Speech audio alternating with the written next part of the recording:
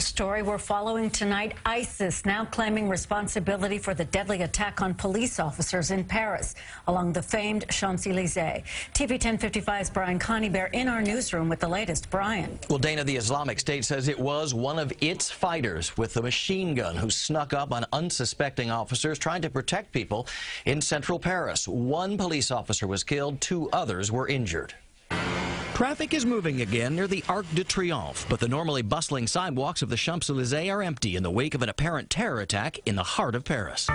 Police rushed in shortly before 9 p.m. Paris time when a gunman in a car pulled up alongside a parked law enforcement van near a subway stop and opened fire with an automatic weapon. The guy, he was shooting to police. This witness saw the attack unfold. 1 officer was killed, 2 others injured. Video from social media shows 2 armed men, apparently officers, near the police van as the drama unfolded. Policemen came and started to shoot to this guy, and immediately he was down. Police confirmed the suspect, a 39-year-old from a Paris suburb, previously flagged as an extremist, was killed. Heavily armed police tried to get confused shoppers, workers, and tourists away from the Champs-Élysées and out of any danger. Mesdames et messieurs, you have to stay back, please.